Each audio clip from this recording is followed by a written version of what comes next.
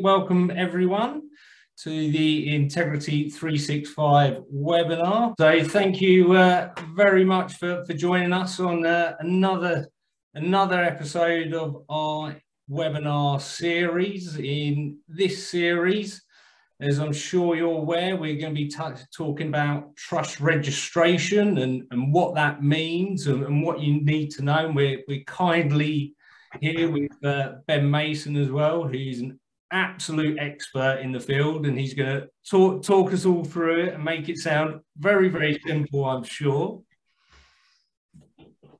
I'll do my best. And that's all we can ever ask of you, Ben. So what we're trying to achieve here in the webinar series for our clients is to add value to the service that we provide you. Obviously, with your financial planning, I'm sure there'll be very many, shall I say, complex issues that we need to address. And certainly for individuals joining today, this will be a very important subject if you hold or if you're a beneficiary of a trust. So please do provide us with feedback, how you find the webinar. We're keen to roll these out on a continuous basis for our clients to add that value. We've completed previous webinars on sustainable investing, how to prepare for later life, inheritance tax planning and business relief, maximising income from your various tax allowances in retirement, all fantastic topics which we can go back and look at if you wish. Likewise, tonight this will be available again to watch back in case there is a few bits that you want to listen to again, just to make it clear in your head. The future webinars we've got coming up, we've got a great one in June with Nick Booker, talking about your annual allowances and why wait till the end of the tax year to use those annual allowances. And that's with Nick Booker and Neil Groves from Beavis Morgan, who's the head of taxation there. So please do join us, because that will be a fantastic session. Before we get started, just a little bit of housekeeping to let you know. We are recording this session, but don't worry, only mine and Ben's cameras are on, so we won't be able to see any of you. Likewise, no microphones are on other than mine and Ben's. So don't worry about putting your phone on silent. Ben, if yours isn't already on silent, please click the button. After the presentation, we'll be emailing out feedback forms. So, as I say, please do give us your feedback. So today we're going to be covering off the upcoming legislation change when it comes to trusts and registering trusts with HMRC.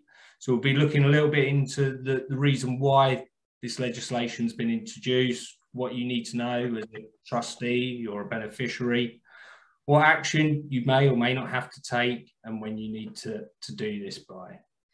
So to help us get through the subjects, Ben's here from Kinherit, the CEO and founder of Kinherit, which specialises in will writing, estate planning, trust planning. He's a qualified estate planner, STEP affiliate, and one of our preferred partners that we recommend our clients to. And having experienced the services of Kinherit, I can only endorse them as much as possible. They're fantastic with me and doing some planning around for my parents. So before I hand over to Ben, just to let you know, we will be doing a Q&A session at the end. Please feel free to fire in any questions that you may have. You can do that in the chat box, or there's a Q&A icon at the bottom. So over to you, Ben. Yeah, thank you so much, I really appreciate it. Good evening, everyone. Hope you're well. Look, fasten your seatbelts. This is going to be an absolute belter. We're going to be talking about trust registration. There is very few things in life that are more exciting. Now the comedy's out of the way, I'm going to obviously talk to you today about trust registration and what it is, but just sort of 60 seconds on who we are. I am the CEO of Kinherit, wills, trust, powers of attorney. We do trust registration as well, and as I've kindly said, we've been working with Integrity for for a while now and looked after maybe some of you on this session today. And hopefully we're always here to answer any questions and work with you should you need that. So Kinherit, as I say, we've been going now nearly 5 years between the directors, myself and our estate planners. We've got far too long in the industry, in the sector. But if you have any questions at all, please do speak to your Integrity financial planner, and they can come back to us and ask any questions. I'm more than happy to talk to you. Right, I'm going to share my screen if that's okay with you, Doug. And can you all see? Can you see my screen, Doug? Give me a wave. Excellent, that's great news. So, what we're going to talk about now is trust registration. We're going to go through it. It's obviously a dry subject. We're not talking about clever ways of saving tax or this, that, and the other. We're going to talk about a fairly dry piece of legislation that's come in, and why it's been done, what it looks like, and how it affects you. So we're going to look at what is trust registration and which trusts. What does it look like? What's the process? Any fines that could be applied, and any changes that have been made. And then we'll talk a little bit about our solution from Kinherit, which is TrueReg, at the very end. So what is trust registration? Well, before I come on what it is, I'll just let you know the first time it was floated was in June 2017 as part of the Anti-Money Laundering Directive 4. There have been a series of anti-money laundering directives as part of financial services and how that works. And that's worked with the previously part of the EU. And then it was finally actually put in place in March 2020 as part of AMLD5. Now, you all might remember March 2020, not for the AMLD5, but for the fact that obviously that was the month in which our country had its first lockdown and COVID really became a thing in all of our lives. So there was then some delay to how this got implemented and the deadlines got moved backwards, and fines changed. But before I come on to that, I think it's important to understand why this has been done.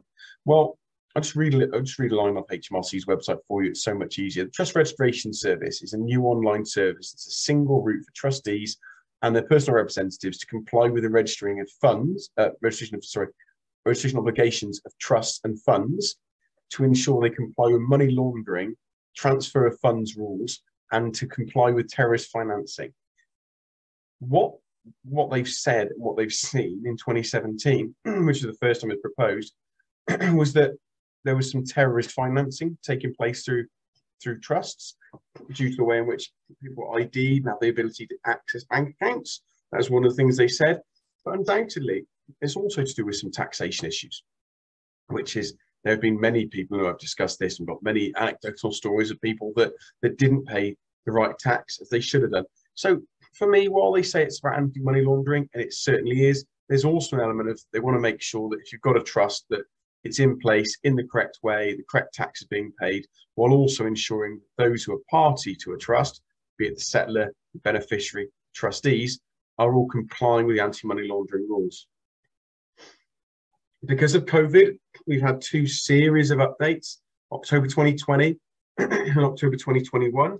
October 2020, they basically said, they being HMRC, who I refer to from most of them as they said that what we need to understand is this is the process. This is going to fulfill each part of the process. And they gave a deadline. Well, it was obvious a little bit after October 2020 that the deadline was just not going to be met. People were still struggling with the effects of COVID. IFAs were unable to see their clients in the same way they were before. There were lots of complications and lots of things happening. So what they did was they said in October 2021, okay, here's your final deadline of September 2022. They laid out all of the rules and all of the other parts of it, which I'll go through in a moment. And they also said that if you've got a new trust from January 2022, that needs to be registered within 90 days. That's now since disappeared from some parts of their website. But it was something they did say very clearly that from January 2022, all new trusts had 90 days to register. It is on a couple of parts of their website, but it is no longer in their trust registration manual.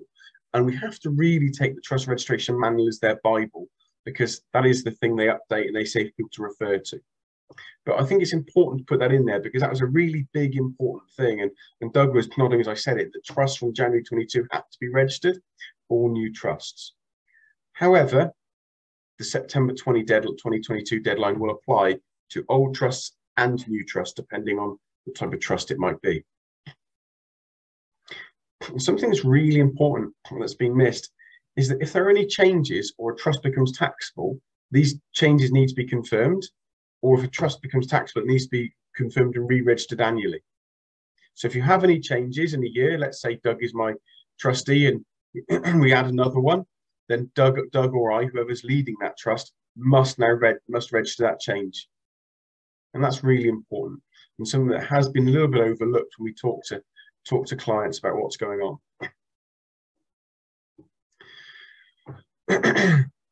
Which trusts? Well, since 6th October 2022, trustees are legally required to keep a detailed records of the trust, key people named within, and most trusts will also need to be registered in HMRC's trust register by the 1st September. Following on from what I've discussed, obviously that's the 6th October date. Now, we're not going to be able to give an exhaustive list of trusts that need to be registered today, but we could be here for a long, long time. It's much easier to say the vast majority of trusts that are live do need to be registered.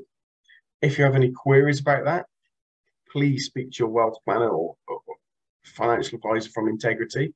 But the vast majority do need to be registered. If you want, I'm sure, I know Doug said sending an email out later, that we'll be able to include those 2 links in there for you to have a look. But it is the vast majority. We've registered hundreds and hundreds of trusts. I think only 3 that we were sent didn't need to be registered. There was some slight confusion in the industry that absolute trust or bare trust didn't need to be registered. Now, as you can see, here's an excerpt from the Trust Registration Service Manual. That isn't really the case. There's no specific exclusion from registration for bare trusts. Where we believe this stemmed from is the bottom line here. The bare trusts are not required to register for taxable purposes. So in the old regime, the taxable regime, bare trusts did have an exemption, but this isn't about the taxable regime. This is about the anti-money laundering regime. And as a result, that exemption has disappeared.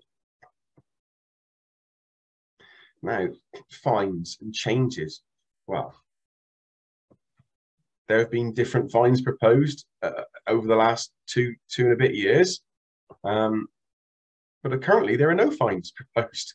Now, we've got our own views of why this might be, and I'm just going to be very blunt and honest. The HMRC are very overwhelmed and very busy with this whole project, and I think they understand that a lot of people might struggle if they haven't got good quality help from planners like Integrity or firms that can do it to get registered for the 1st of September. So what we think is going to happen, and this is based on the fact that the fines have left the website, is that on the 1st September or a date around then, they will say, you've now got a slightly longer date to get them registered, and fines will kick in then. Almost like a little bit of a backstop. Who knows what it'll be, but they might say, you've got until now, it's now the 1st September, you've now got until the 1st November. If you don't do it by then, the fines will kick in. I'm going to put a warning on that. There is nothing to say they won't bring those fines back. But the fines have disappeared from HMRC's website. The last fine on there was £100 per trustee per month late. So let's say there's 3 trustees and you were 5 months late. That's £1,500 for the trust to have to pay in fines. There were different fines before that, but it makes no sense to talk about those. Let's talk about the latest one that was on there. But as I say, those fines have now disappeared from the HMRC website. In our conversations with HMRC and a couple of the people within this side of what we're doing, it is kind of felt that HMRC have got this hard deadline of the 1st of September, but it might become a soft deadline with a hard deadline of, say, the 1st of November where the fines kick in. Whether they backdate those fines to September or that new date, we don't know. So that goes on to me to say, there's been lots of change. We have dealt with relentless change with this. Questions moving in the process. How do you do this? What trusts need to be registered? Is it 90 days? I would consider ourselves as experts, and we have to go onto the system every day to see if there's been an update. We don't get an update from HMRC to say we've changed this, we've moved this, we've done that. We have to go in every single day, scroll to the bottom of the page, look to see if there's been an update. If there has been, which has been many, we click on it, see what the update is and where it relates and what it relates to. And there's a fun little bullet point. After change, there's been yet more change. So while this page is probably giving you no information at all, what I'm trying to illustrate is that this has been a journey for us as the experts the whole way through, registering these trusts, saying what the fines are going to be, then the fines disappearing. Is the deadline going to move? No one said it is, but the inference we've been given is that the fines probably won't come back on. Again, no guarantee, and there will be a backstop date. This September might be a soft deadline, with November as a hard deadline. I personally wouldn't want to risk it, because why would you? If you can get it registered before the 1st September, why would you risk it? But that's when we think the fines will come back in. It's been a changing landscape since they first mentioned this in 2017 to when it got put through in March 2020 to now. There are many changes. In fact, we went online the other day. I think the last change they made to the trust registration manual was April, and the last change to one of the trust registration pages was May, and we're in May now with a deadline in September. What I will say is that assumptions are dangerous. So I'm giving you my opinion on what we've seen, what we've experienced, and what we've been through. You will have to make your own decisions. If you said to me, Ben, what do you suggest? Don't delay it. Do it. If you can do it, get it done. That seems to me to be the most sensible option. And before I come to what registration looks like, I'm just going to say something that a bit of praise to HMRC, that they have been inundated with this, and what's been happening, we've seen a little bit of, is that actually when trusts get registered, some are being seen to have not paid tax. Well, a couple of the stories we've heard is actually how easy HMRC have been to work with. They're not saying, oh, you owe us £25,000 tax, give it us now. We've not seen that. Actually, we're hearing something quite different. HMRC are understanding that many people are either lay people, or they were unsure, or didn't even really, let alone being labelled, they didn't even know they had a trust that needed to be registered or pay tax. So they're trying to work with people. One of the stories we've been told was that they actually gave a family trust a 4-year payment plan to pay off that tax, rather than rip out 60 grand out of that trust day one and affect people's living or whatever else they might be using that money for. They actually have put a delayed payment plan on there. So from what we can tell, HMRC have been really, really flexible and really helping with this. But I will go back to that last bullet point. Assumptions are dangerous. Just because that's what we've heard has happened for some people, again, doesn't mean it'll happen for everyone. What does the registration look like? Well, it's very Chris Tarrant-y. Who wants to be a millionaire? It's very easy to know all the answers to all the questions. Questions aren't always asked in the most plain and simple English. If anything, I feel they're a little bit verbose in the way they ask them.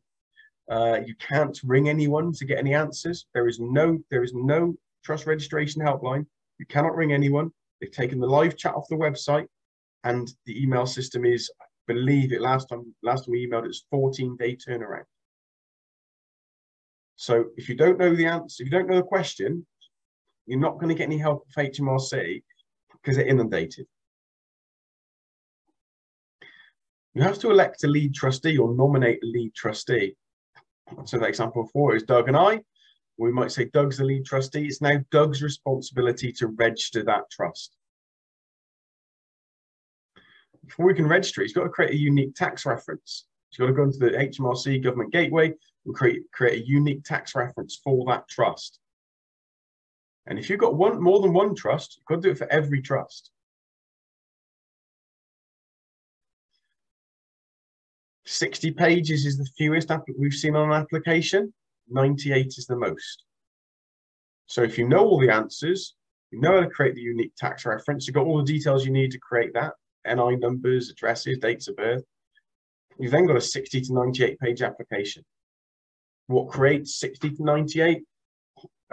Overseas trustee will increase pages, property in part of the trust will create extra pages, business, charity, there are other things. that will create extra pages to make it get to that. But 60 is the fewest, 98 is the most. And you've got to be aware that there could be some tax needing to be paid, and you are now on the radar.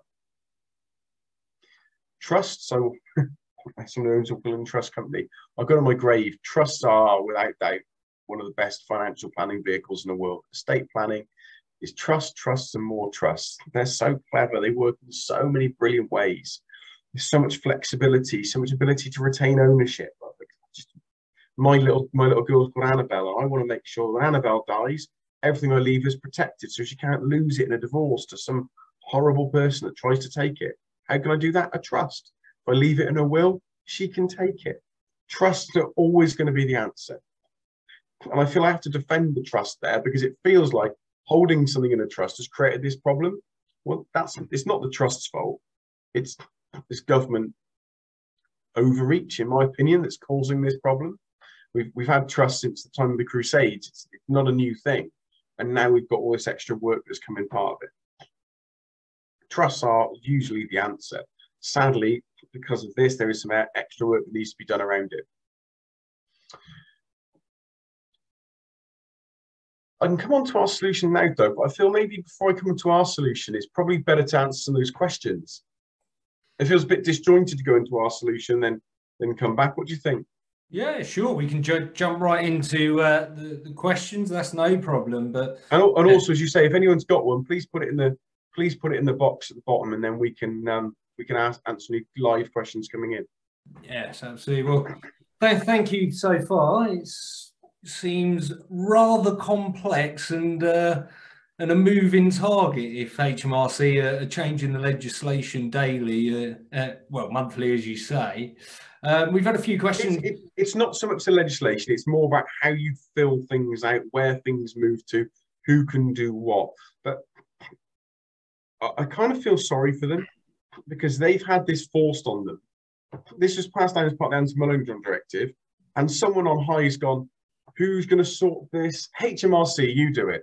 Oh, and by the way, at the same time, they're trying to sort IR35. So I do feel sorry for them. They've got an awful lot on, and yeah, things are moving, which isn't great for us and your clients. But I do feel a bit for HMRC, because I don't think they wanted this task. Yes, it sounds like they haven't totally got a clear approach to how they're resolving this, but are slowly getting there month by month, as you say. Okay, well, we've had a few questions come in, so let's just jump into them. Well, I think you've answered this already. To the best of your ability, what are the deadlines for registering a trust? Let's get rid of assumptions. 1st of September. Brilliant. And 90 days if it's a brand new trust. Yeah, that's why I'm more comfortable saying I think it probably is the 1st of September. It's no longer in the trust registration manual. The 90 days appears on 2 parts of their website, or 1 part and not on the other 2. It doesn't really matter. The point being, it was on all 3 parts. It's now only on 1 or 2, and it's not in the manual. So I think what they've had to say is, well, we can't, because the delays were there. They couldn't really force that 90 days. Again, why wait? If you can do it, just get on with it. Yeah. But yeah, I feel they're all going to be on the 1st of September, especially since they moved the fine. I think they kind of understood they couldn't do that. Yeah. So what information is required by the trust registration service? It's a very difficult question to answer, because without going through all 60 pages, please. They're going to want to know the names, dates of birth, addresses, and all the identifying information you'd expect with any anti-money laundering process. Or if you know money laundering, what would you need for that? No. Any process like that, they're going to need that for all the beneficiaries, all the trustees, to have that recorded in one place. Okay. They're then going to ask questions about the trust, about the assets within the trust. For example, we had one yesterday, which is a Canada Life bond, very old school bond. Everyone who's been in the industry since Noah had a dog, we had a trust that the Canada Life bond did an old AXA distribution bond. All they wanted to know was what was in it. Well, that was really simple. There was no property, there was no business assets, there was no business benefiting from it, there was no overseas trustees. It was just, what's the product, Who are the people? What's in the bond? What's in the trust? It was a bond. Very easy, 60 pages. But if they ask what's in it, and there's happens to be the property, or it did have a property, or it retains income from property, you've got another 15 pages coming. Wow. So even if it historically held a property, you'd still need to put details of that in.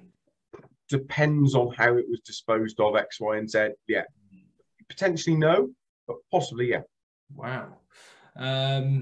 And who is responsible for registering the trust? I guess that would be the lead trustee, me. No, it's all trustees. All trustees it falls on. And then they choose between them and nominate.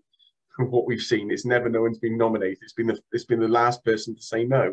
But yeah, it's all trustees responsible. Hence that last fine which was there, which was it's £100 per trustee per month late, because everyone's got an equitable stake in getting that registered. And what they're saying is that the trustees should nominate. They say lead trustee, but that's a made-up phrase. It doesn't exist.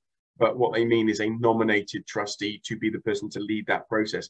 Because quite rightly, HMRC don't want Doris sending in some dates of birth, Barry sending in some, and Rob sending in something else. They want to deal with one point of contact.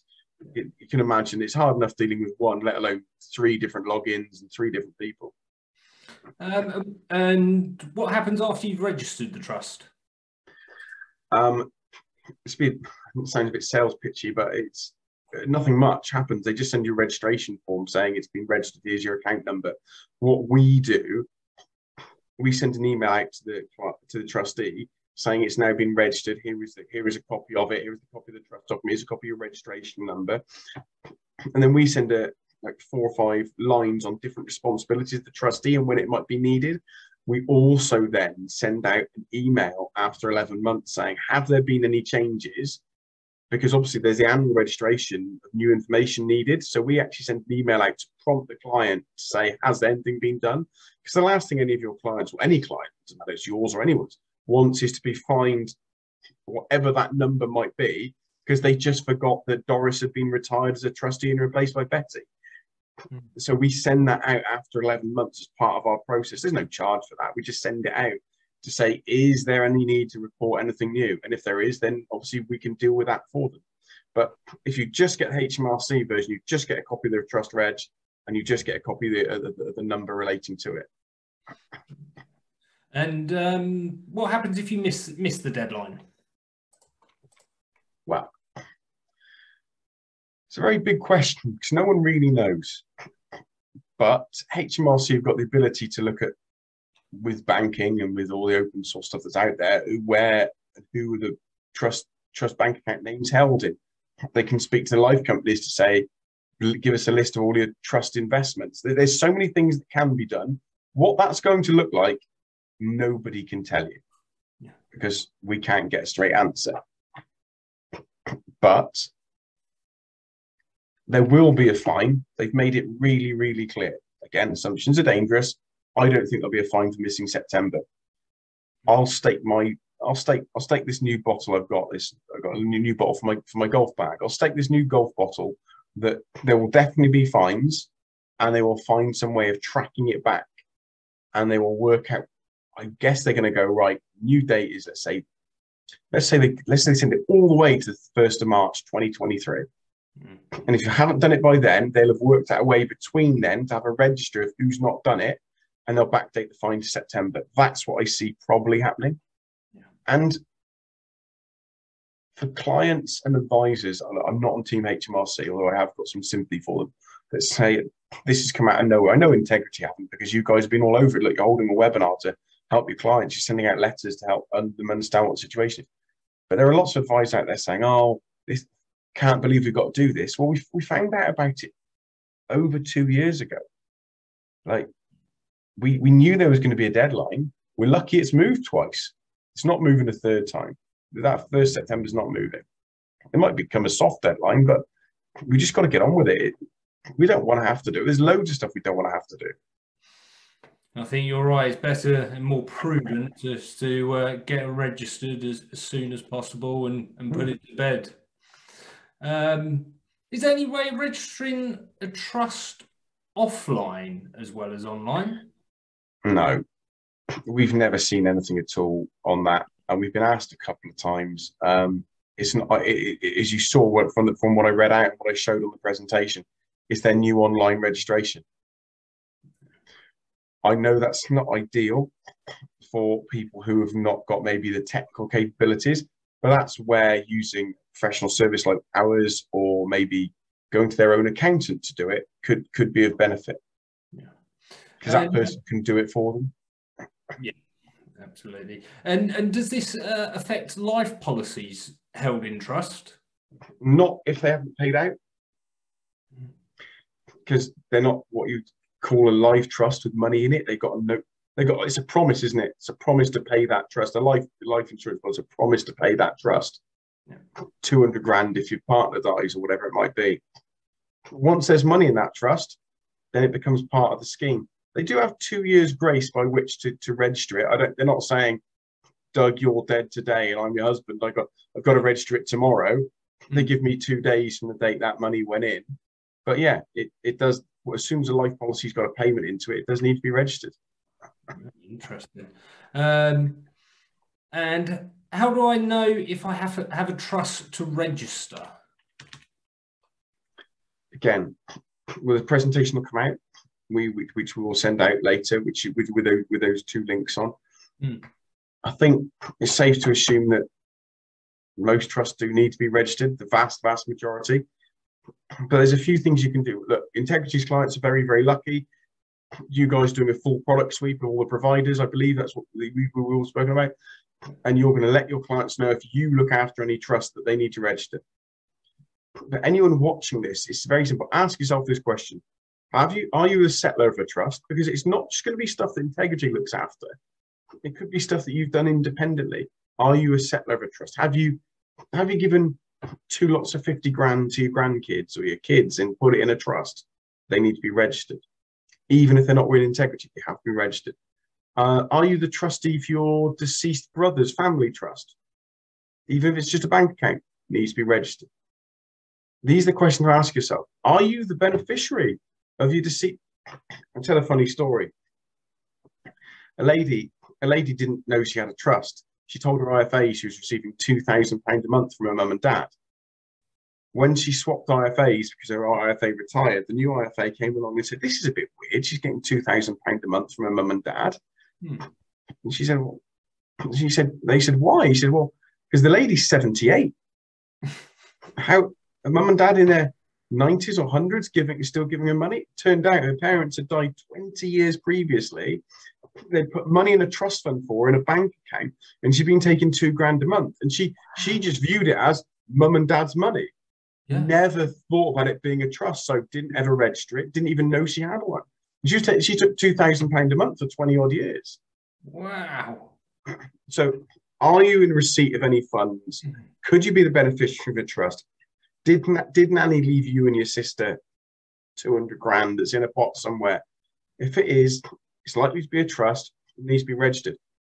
And the best thing they can do, sounds like I'm selling you guys here, but I'm not, just ask Integrity. Ask your Doug or whoever your person is, does this sound like it needs to be registered? I think I'll echo those words to all our clients. If you've got any questions, any queries regarding the trust registration service, what you need to do, what falls into this new legislation, speak to your financial advisor at Integrity 365, speak to me. We'll speak to Ben, or you can speak to Ben directly, and we can help you through this journey and to make sure you're in the best position possible and make sure all those boxes are ticked.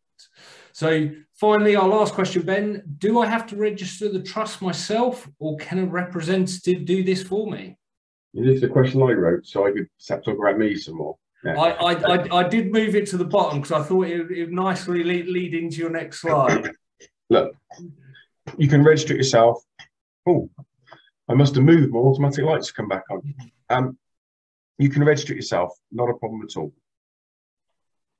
The problem is we're finding so many people just can't do it because they don't know the questions. They don't know how to create a UTR code, or they don't want to bother with it.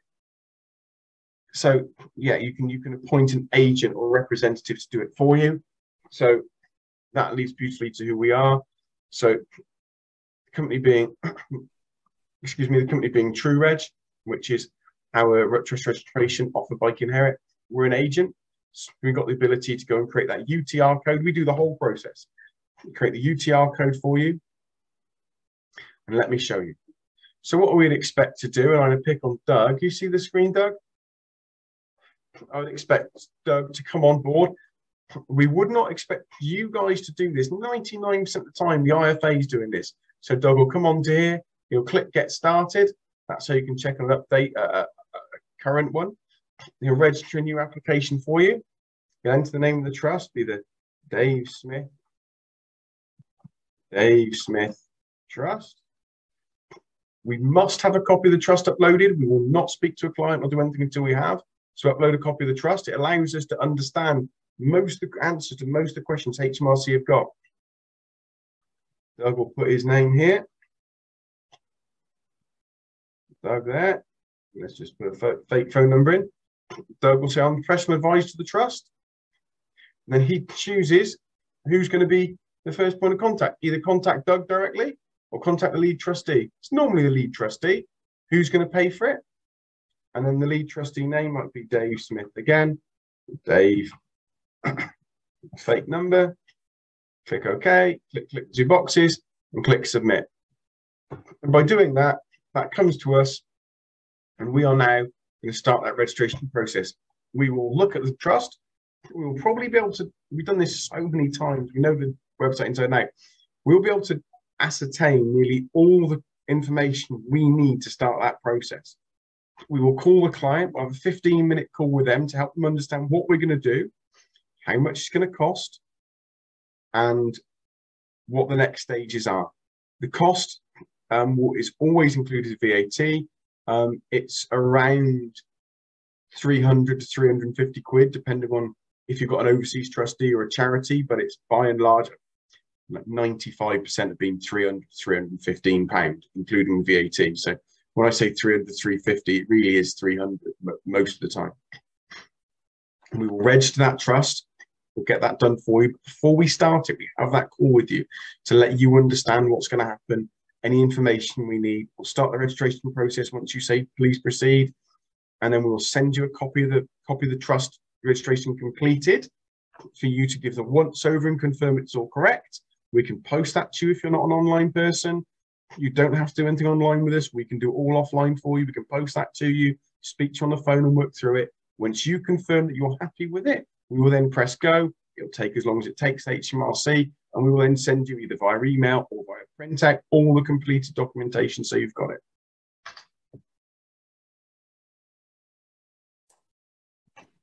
As easy as that. It really is, yeah. We just when you do something 150 times a week, it becomes really It's always easy when you know what you're doing. Yeah, it is. Okay, well, that's bringing us to the end of the session, Ben. Is there anything more that you wanted to add? Any more snippets of knowledge you would like to gift upon us?